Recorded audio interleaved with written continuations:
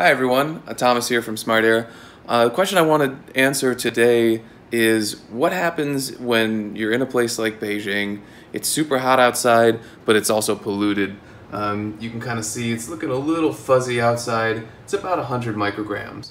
So my question is, can I turn on the air conditioning, or is that just going to bring in all that dirty outdoor air? So let's put it to the test.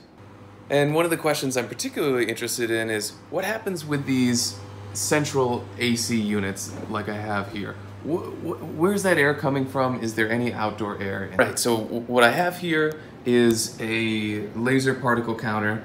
Right now, this number on the left is about equivalent to 4 micrograms. Like I said, outdoor is 100 micrograms. So we're doing a lot better here. Why are we doing so much better? Over here, I've got the Blast Mini, so that's putting out a lot of clean air. So that's why the readings are so low right here. But let's see what happens when we turn on the air conditioning.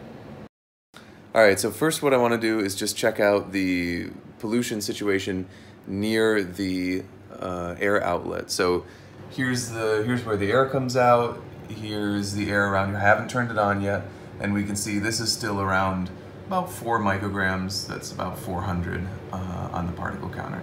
So let's turn the air conditioning on. So the next step is I'm going to go ahead and turn on the air conditioning, and we'll see what happens.